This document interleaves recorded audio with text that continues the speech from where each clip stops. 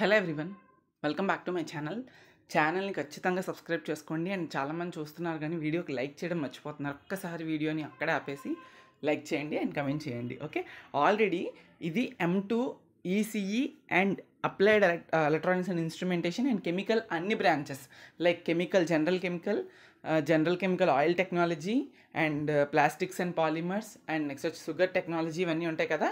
అన్ని chemical related బ్రాంచెస్కి కూడా ఇది కామన్. ఏదైతే ఇప్పుడు పార్ట్ 2 చెప్తున్నానో అది already part 1 M2 third semester వచ్చేసి డిస్క్రిప్షన్లో ఉంటుంది లింకు. పార్ట్ 1 క్లియర్ కట్గా చూడండి. ఇది పార్ట్ 2 అండ్ ఆల్రెడీ ఈసీఈ రిలేటెడ్గా అన్ని కోర్ బ్రాంచ్ సబ్జెక్ట్స్ కూడా థర్డ్ సెమ్ రిలేటెడ్ అప్లోడ్ చేసాము. డిస్క్రిప్షన్ లింక్స్ ఉంటాయి. అండ్ ఎవరికన్నా C23 స్టూడెంట్స్ మీరు first year supplementary common subjects ఉంటే అవి కూడా డిస్క్రిప్షన్లో లింక్స్ ఇస్తాను. అన్ని ఇంపార్టెంట్ క్వశ్చన్స్ అవైలబుల్గా ఉన్నాయి. ఓకే, చిన్న రిక్వెస్ట్ ఏంటి అంటే ఇప్పుడు ఏదైతే నేను ఈ మ్యాథ్స్ చెప్తున్నాను కదా, చాలామందికి మ్యాథ్స్లో డౌట్ ఉంటుంది. ఉన్న టైంలో ప్రిపేర్ అవ్వగలమా లేదా, పాస్ అవ్వగలమా లేదా అనుకుంటే ఆల్రెడీ పార్ట్ 1లో చెప్పిన ప్రతి క్వశ్చన్కి ఆన్సరు అండ్ ఇప్పుడు చెప్పబోతున్న ప్రతి క్వశ్చన్కి answer, important questions with video solutions explanations నేనే చేసి మన వెబ్సైట్లో పెట్టడం జరిగింది. అది ఫీ కూడా నామినల్గా ఉంటుంది, బట్ ఫీ పేమెంట్ అయితే చెయ్యాలి. ప్రతిదీ కాన్సెప్ట్ కూడా ఎక్స్ప్లెయిన్ చేశాం కాబట్టి ఫీ అనేది తీసుకోవడం జరుగుతుంది. అది వెబ్సైట్లో ఉంటుంది. కాబట్టి ఎవరికైనా ఇంట్రెస్ట్ ఉంది అనుకుంటే టెలిగ్రామ్ ఛానల్లో జాయిన్ అయ్యి గ్రూప్ అడ్మిన్కి మెసేజ్ చేయండి. Fee payment details, website access ఎలా అనేది వాళ్ళు చెప్తారు. Okay, thank you so much. ఇప్పుడు ఎస్సెస్ చూసుకుంటే మీకు ఆల్రెడీ డిఫినైట్ ఇండిఫినైట్ ఇంటిగ్రేషన్ యొక్క రిలేటెడ్ ఎస్సెస్ అన్నీ కూడా పెట్టడం జరిగింది పార్ట్ 1లో. పార్ట్ 2 చూసుకుంటే డిఫరెన్షియల్ ఈక్వేషన్స్. ఓకే, డిఫరెన్షియల్ ఈక్వేషన్స్లోని మనకి టోటల్గా బ్లూ ప్రింట్ ఏంటి అంటే 23 మార్క్స్ వస్తాయి. 23 మార్క్స్లో 2 ఎస్సేస్ ఒక షార్ట్ ఆన్సర్ క్వశ్చన్ వస్తుంది. ఆ 2 ఎస్సేస్ దేని నుంచి వస్తాయి అనేది, మ్యాక్సిమం దేని నుండి వస్తాయి అనేది దాని నుంచి నేను ఇవ్వడం జరిగింది. First వచ్చేసినప్పటికీ essay linear differential equations concept నుంచి రావచ్చు. మనకి మ్యాక్సిమం ఛాన్సెస్ ఉన్నాయి.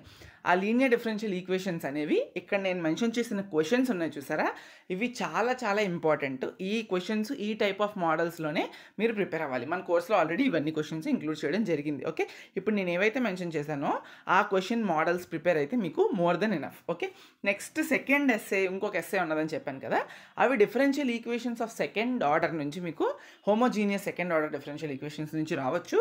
నేను ఏదైతే ఇప్పుడు క్వశ్చన్స్ మెన్షన్ చేశానో ఆ టైప్ ఆఫ్ క్వశ్చన్స్ నుండి మీకు మోస్ట్ ప్రాబబిలిటీ వస్తుంది మనకి. అండ్ ఇంకొకటి ఏంటి అంటే, ఇప్పుడు ఫర్ సపోజ్ క్వశ్చన్ ఇక్కడ 1 చూస్తే సాల్వ్ d² + 4d + 4 × y = 0 అని ఇచ్చాను నేను. అదొక మోడల్ క్వశ్చన్. అదే క్వశ్చన్ వచ్చేస్తే దట్స్ గుడ్. బట్ అలా కాకుండా 4d బదులు 5d వచ్చి ఇంకేదో వాల్యూ మార్చారనుకోండి, మీరు చేయలేకపోతున్నారు అనుకుంటే M2 ఎప్పటికీ పాస్ అవ్వడం కష్టం. వై? బికాస్ నేను ఇచ్చిన క్వశ్చన్స్ ఆల్మోస్ట్ ఈ క్వశ్చన్సే రావడానికి ఛాన్స్ ఉంటుంది, బట్ చిన్న చిన్న వాల్యూస్ చేంజ్తో వస్తాయి. అలా వాల్యూస్ చేంజ్తో వచ్చినప్పుడు మీరు చేయాలి అంటే సమ్మను బట్టి పట్టకూడదు. అర్థమైందా? బట్టి పట్టకూడదు అంటే నేర్చుకోవాలి పర్ఫెక్ట్గా, సొంతంగా అయినా నేర్చుకోవాలి, ఎవరైనా చెప్పిందైనా మీరు నేర్చుకోవాలి. అర్థమైంది? ఈ 2 కాన్సెప్ట్లు మీరు ఖచ్చితంగా చెయ్యాలి. అర్థమైందా? గుర్తుపెట్టుకోండి. కోర్స్ సమ్స్ అన్నీ కూడా మనం చెప్పాం. అండ్ షార్ట్స్ విషయానికి వస్తే find order and degree of differential equation which is most repeated short answer question. Okay, చాలా చాలా ఇంపార్టెంట్. ఒక క్వశ్చన్ డిఫరెన్షియల్ ఈక్వేషన్ ఇచ్చేస్తాడు, ఆర్డర్ అండ్ డిగ్రీ ఫైండ్ చేయమని చెప్పి అడుగుతాడు. ఇక్కడ నేను 7 క్వశ్చన్స్ టోటల్గా మెన్షన్ చేశాను. ఆ 7 క్వశ్చన్స్ కూడా మీరు నోట్ చేసుకోండి. అండ్ నా చిన్న సజెషన్ ఏంటి అంటే, ఇంపార్టెంట్ క్వశ్చన్స్ చూసి వదిలేయడం కాదు, ఆ క్వశ్చన్స్ని నోట్ చేసుకుంటే మీకు తర్వాతకు ఉపయోగపడతాయి ఎగ్జామ్స్ ప్రిపేర్ అవుతున్నప్పుడు. ఇక్కడ 2 క్వశ్చన్స్ ఉన్నాయి కదా, ఇంకొక 5 చూపిస్తాను ఆగండి. ఇదిగోండి, ఆల్రెడీ 2 చెప్పాను కదా, ఇవి remaining 5 3 4 5 6 7 questions differential equations order and degree ఫైండింగ్లో. Next ఇవి ఎస్ఎస్సి షార్ట్స్ డిఫరెన్షియల్ ఈక్వేషన్స్ నుండి మోస్ట్ ప్రాబబుల్ ఆస్కింగ్. నేను మన ఏదైతే కోర్స్ చెప్పానో అందులో ఇంకా ఆర్బిటరీ ఎలిమినేషన్ చేయడం కాన్స్టెంట్స్ని అండ్ అలానే differential equation sums, variable, separable అన్నీ చెప్పాను. ఎవరికైనా ఇంట్రెస్ట్ ఉంది అనుకుంటే అన్ని కాన్సెప్ట్స్ కవర్ అయ్యేటట్టు ఉంటాయి, మీరు తీసుకోవచ్చు. ఓకే, విత్ నామినల్ ఫీ ఉంటుంది. ఓకే, ఇప్పుడు Fourier series and Laplace transforms నుండి మనకి టోటల్ 33 మార్క్స్ వస్తుంది, which is not an easy one. చాలా ఎక్కువ మార్క్స్ సిలబస్. ఫోరియర్ సిరీస్ నుండి 10 మార్క్స్ ఎస్సే వస్తుంది, లాప్లాస్ నుండి ఒక 10 మార్క్స్ వస్తుంది, ఇన్వర్స్ లాప్లాస్ నుంచి ఒక 10 మార్క్స్ వస్తుంది. అర్థమైందా? Fourier 10, Laplace 10, inverse Laplace 10. ఒక షార్ట్ అడుగుతాడు, అది కూడా ఫోరియర్ సిరీస్లోనే అడుగుతాడు. ఆ అడిగే షార్ట్ కూడా 2 షార్ట్లే ఉన్నాయి. 2 షార్ట్లు ప్రిపేర్ అయితే 3 మార్కులు రైట్ కొట్టేసి వేసేయడమే. అర్థమైందా? అండ్ ఫోరియర్ సిరీస్ ఎస్ఏ కూడా 2 ఎస్ఏలే ఉన్నాయి. 2 ఎస్ఏస్ ప్రిపేర్ అయితే రైట్ కొట్టి 10 మార్కులు వేసేస్తాడు. అలా ఉంటుంది సబ్జెక్ట్. ఓకే, భయపడకండి. ఫస్ట్ ఎస్సేస్ చూద్దాం. లాప్లాస్ ట్రాన్స్ఫార్మ్ నుండి ఎస్సేస్ 10 మార్క్స్కి కదా, ఒక ఎస్సే అడుగుతాడు. బట్ అడిగిన ఒక ఎస్సే కూడా మీకు హాఫ్ ఎస్సే కింద అడుగుతాడు. అంటే ఒక ఎస్సే 5 మార్క్స్. ఇప్పుడు ఒక క్వశ్చన్ ఉంది, లాప్లాస్ ట్రాన్స్ఫార్మ్ నుండి క్వశ్చన్ ఉంది అనుకోండి. ఫర్ సపోజ్ మనకి 16th ఏ అని 16th క్వశ్చన్ అనుకుందాం, లాప్లాస్ నుంచి వచ్చేది. 16th ఏ bit 5 marks, 16B question 5 marks అలా అడుగుతాడు. 2 క్వశ్చన్ల కింద అడుగుతాడు లాప్లాస్ నుండి. అది ఏంటంటే ఏ సమ్స్ అడుగుతాడంటే లీనియారిటీ ప్రాపర్టీ బేస్ చేసుకుంటూ basic formulas of Laplace transform. మీరు గనక మళ్ళీ చెప్తున్నాను, మీరు గనక లాప్లాస్ ట్రాన్స్ఫార్మ్స్లో ఉన్న బేసిక్ 10 to 15 ఫార్ములాస్ నేర్చుకుంటే 5 marks direct question, 5 marks direct SA question half SA మీరు క్లియర్ చేయగలరు. ఇక్కడ మెన్షన్ చేసిన ప్రతి 4 క్వశ్చన్స్ మెన్షన్ చేశాను. ఆ 4 క్వశ్చన్స్ పర్ఫెక్ట్గా ప్రిపేర్ అవ్వండి.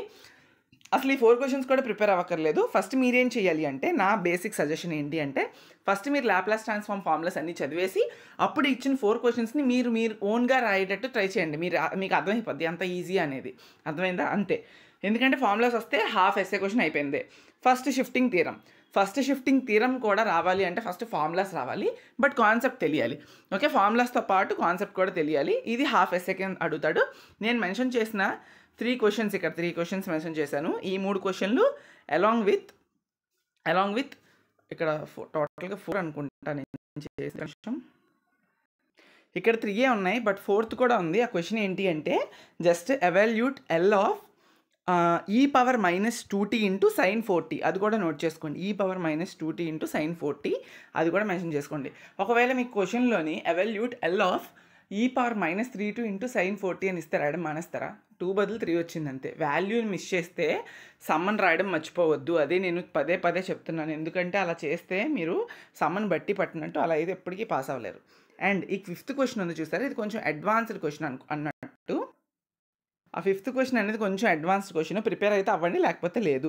అదేంటంటే కనిపించకపోవచ్చు. Laplace L of e⁻t brackets open 3 sin h2t - 5 cos h2t note చేసుకోండి. ఓకేనా? అంతే. 3 sin h2t - 5 cos h2t ఇటువైపు మల్టిప్లికేషన్లో e⁻t ఉంది. ఇది అడ్వాన్స్డ్. 2 కలిపిస్తే మీరు చేయగలరా లేదా అనేది మీరు చూసుకోండి ఒకసారి. లేదంటే చెప్పిన ఫస్ట్ 4 క్వశ్చన్స్ ప్రిపేర్ అయితే సరిపోద్ది. నెక్స్ట్ ఇన్వర్స్ లాప్లాస్ ట్రాన్స్ఫార్మ్ నుండి కూడా 10 మార్క్స్ వస్తుంది. సేమ్ యాజ్ ఏదైతే లాప్లాస్ ట్రాన్స్ఫార్మ్కి నేను చెప్పాను basic formulas of Laplace prepare అవ్వండి అని, అలానే basic formulas of inverse Laplace prepare అయితే లీనియారిటీ ప్రాపర్టీ యూజ్ చేస్తూ స్ప్లిట్టింగ్ ద్వారా మనం ఈ ఫస్ట్ 4 క్వశ్చన్స్ని ప్రిపేర్ అయినా ఇట్స్ మోర్ దెన్ ఎనఫ్. వాటి నుండి మీకు క్వశ్చన్స్ అడుగుతాడు. Basic formulas of inverse Laplace మీరు ప్రిపేర్ అయితే ఏ క్వశ్చన్ అడిగినా మీరు రాసేయగలరు. హాఫ్ ఎస్సే అడుగుతాడు. ఇంకొక half essay first shifting theorem నుంచి అడుగుతాడు. బట్ అది కొంచెం డిఫికల్ట్గా ఉండొచ్చు కాబట్టి నేను దాన్ని మెన్షన్ చేయలేదు. ఇక్కడ వరకు ప్రిపేర్ అవ్వడం చాలా ఎక్కువ, ఎందుకంటే మిగతా ఎస్సేస్ కూడా ప్రిపేర్ అవుతారు కాబట్టి మీరు స్కిప్ చేయొచ్చు. ఓకే, ఇది అడిషనల్ చాయిస్ తీసుకోండి. ఫోరియర్ సిరీస్ నుంచి ఇక్కడ నేను ఏదైతే మెన్షన్ చేశాను చూసారా 2 ఎస్సేలు, ఆ 2 ఎస్సేలు పర్ఫెక్ట్గా ప్రిపేర్ అవ్వండి. obtain Fourier series for f of x equals to x in interval 0 to 2 pi. Obtain Fourier series for f of x equals to x in interval -π to π. చాలా పెద్ద క్వశ్చన్స్ ఇవి కూడా నేను చెప్పాను ఎలా చేయాలనేది కోర్సులో. 0 to 2 pi చేస్తే -π to π ఈజీగా వస్తుంది. ఓకే, ఎందుకంటే 0 to 2 pi చేస్తే ఆ ఫార్ములాలు పెడతారు. -π to π అంటే -π to π ఫార్ములాస్ పెడితే సరిపోద్ది అంతే. ఓకే, ఇది Fourier series essays. Next shorts విషయానికి వస్తే ఓన్లీ ఫోరియర్ సిరీస్ నుండి మనకు షార్ట్ వస్తుంది ఈ లెసన్ నుండి. అది కూడా 2 షార్ట్లు. ఏంటంటే right Euler's formula for finding Fourier coefficients of a function f of x in the interval c(c+2π) అదొక క్వశ్చన్. అలానే సేమ్ మళ్ళీ right Euler's formula for finding Fourier coefficients of a function f of x in the interval -π to π ఇదొక question. 2 క్వశ్చన్లు. ఏం లేదు, అసలు ఏమంటున్నాడంటే Euler's formula అడుగుతున్నాడు. అర్థమైందా? ఎక్స్పాన్షన్ ఉంటుంది కదా ఫోరియర్ కోఫిషియన్స్ అంటే a0 an bn ఆ ఫార్ములాస్ రాసేస్తే సరిపోతుంది. దట్స్ ఇట్, ఇంక అంతకన్నా ఏం లేదు. అండ్ షార్ట్స్లోని మీకు ఇంకొకసారి కొన్నిసార్లు ఇలా కూడా అడగవచ్చు. మీకు ఏంటి అంటే ఇప్పుడు a0 an bn అని వాల్యూస్ ఉంటాయి కదా ఫోరియర్ సిరీస్ ఎక్స్పాన్షన్లో మనకి. ఇప్పుడు -π to π find a0 for the function f of x equals to x² in the range -π to π అని అడిగితే సింపులే కదా. -π to π ఆల్రెడీ మీరు a0 ఫార్ములా ఏటో చదివారు. ఆ ఫార్ములా చదివారు కాబట్టి మీకు f of x అనేది ఒక x ఇచ్చాడు అనుకుందాం. ఆ ఎక్స్ ఫంక్షన్కి -π/2π a0 ఫైండ్ చేస్తారు. Very simple. ఫార్ములా వస్తే ఏస్ చేసేస్తారు. ఒకవేళ మీకు ఆన్సర్ తప్పు వచ్చినా ఫార్ములా వేసినందుకు 1 మార్కు, ప్రాసెస్ చేసినందుకు 1 మార్క్ ఇస్తాడు. ఈజీగా పాస్ అవ్వచ్చు. అర్థమైంది? ఇప్పుడు చెప్పిన క్వశ్చన్స్ ఎవరైతే ప్రిపేర్ అవుతారో it's more than enough for their to get good marks rather than pass. Okay, so అది నా ప్యూర్ సజెషన్స్. Thank you.